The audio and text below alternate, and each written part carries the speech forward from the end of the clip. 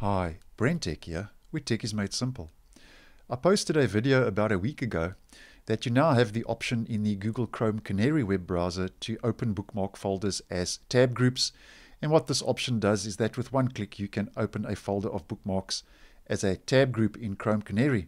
Now, as of yesterday, the 9th of August 2021, this same new feature has now been added to the Microsoft Edge Canary web browser, and it also now gives you the option to open favorites folders as tab groups in Edge Canary.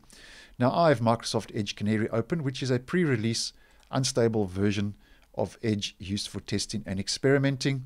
And to get access to this latest feature, you need to be running version 94.0.978.0 of the Edge Canary browser.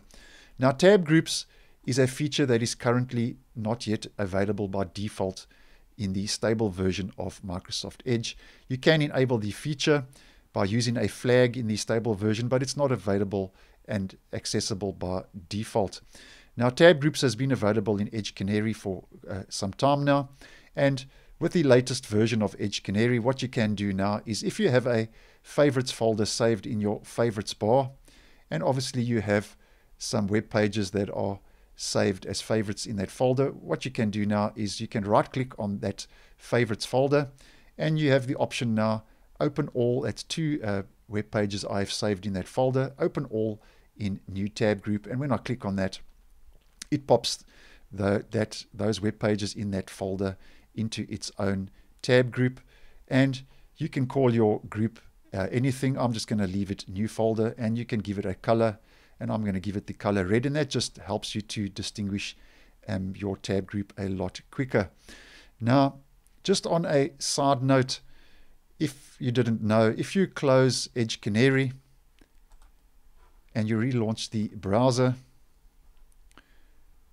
and you go to your history, and under recently closed, you have the option now, you can click on new tab and more tabs, and basically what this does is it relaunches that tab group like it was before, and you can just it saves it, and when you relaunch the browser it pops it straight back. So I think that is a handy feature.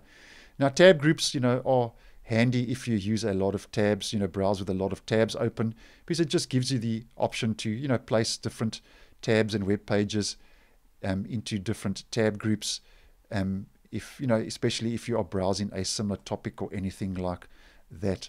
So I just wanted to let you know that in the latest version and build of Microsoft Edge Canary, you now have the option to open the favorites folders as tab groups in the Edge Canary browser.